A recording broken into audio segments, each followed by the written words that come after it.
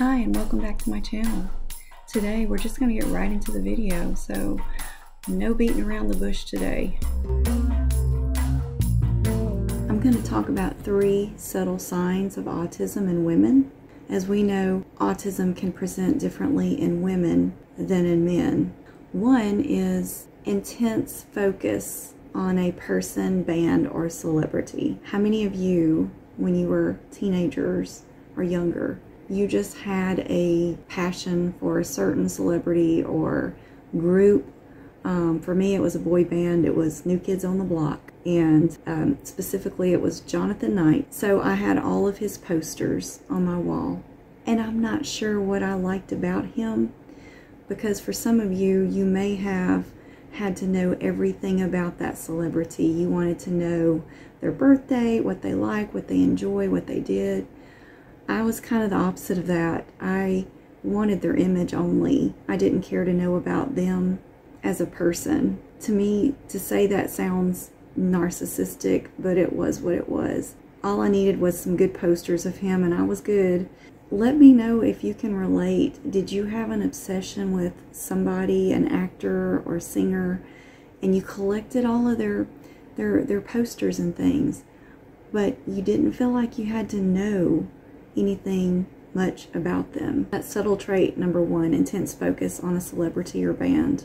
Okay, the second subtle trait of autism in women can be anxiety and depression.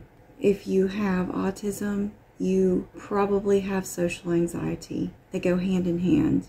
But the depression part, have you ever experienced depression in your lifetime? I know I have. I know I can relate to that. And it could just be because we don't understand why we feel so different from other people. It makes sense why we would be depressed.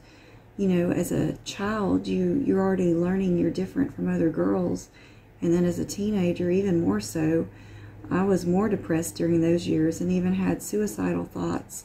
I was so unhappy with life. So that's the second subtle trait, that you could have had autism. And then subtle trait number 3, disliking uncomfortable clothes. You maybe cannot stand the tags in your shirt.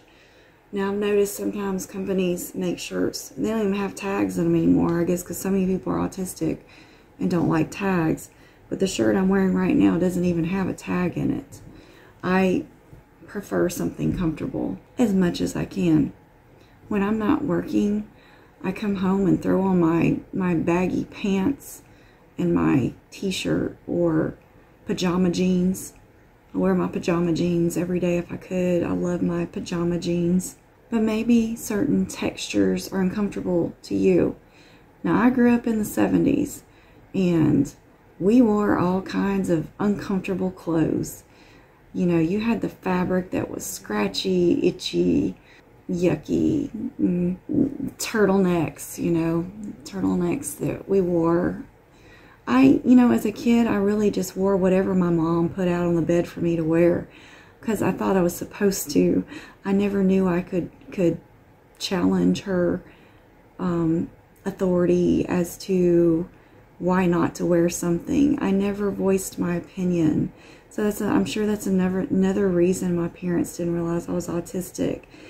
Pretty much wore anything she put out because she put it out for me. I was supposed to wear it, so I wore it. So I had a pair of plaid green bell bottoms, I remember, in first grade, and they were an itchy fabric, and I didn't like them. I wore them. I wore whatever. I didn't speak up for how I was feeling. I pretty much kept that all to myself. So my mom just didn't know, really. I'm sure if I had told her, she would have gotten me something different to wear. But I just thought that's what I was supposed to wear, so I wore it. I am very particular about what I wear. And I'm sure you are too. If you're on the spectrum, you probably feel the same way. It's a subtle trait of autism. Scratchy. It's just the itchiness, the scratchy, itchy. So these were just 3 subtle traits of, possibly have autism. But, it should all be taken seriously. And whether you are officially diagnosed or seeking a diagnosis or self-diagnose, it's all something to think about. And just because you've met one autistic person, it doesn't mean we're all the same. We're all different, you know, different likes and dislikes, but there's some commonalities there too to consider. So I hope you enjoyed this video. Let me know which one of those subtle traits that you could relate to, 1, 2, or all of them.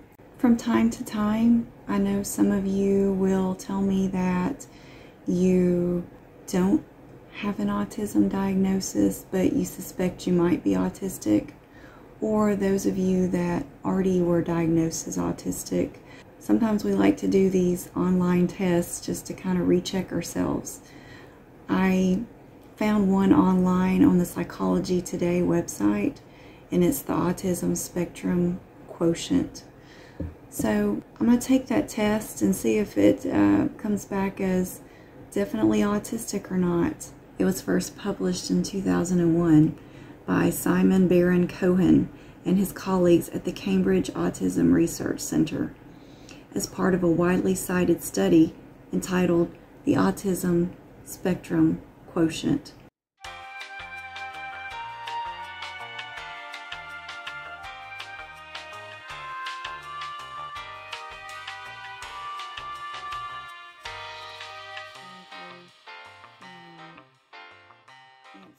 So let's see what the results are. Your score was 44 out of a possible 50. Scores in the 33 to 50 range indicate significant autistic traits autism. Concerned about your score? Chat online with a licensed therapist. Well, at least the test was free, right? So it just further verifies what I already know anyway. So take this test and go to psychologytools.com. Let me know what your scores were down in the comments. Put them down. I would love for you to subscribe to my channel. When you like or comment or share my video or subscribe to my channel, it pushes my video out to other people so they can get this information, or just come to a channel where they can meet someone with autism and learn things about themselves and follow me on this journey of autism as I share with you about it. So thank you so much. I appreciate all of you, and I really love this community, and thank you for being a part of that. You're a major reason I couldn't be where I am on this channel without you, and so thank you so much. We'll see you in the next video. Bye.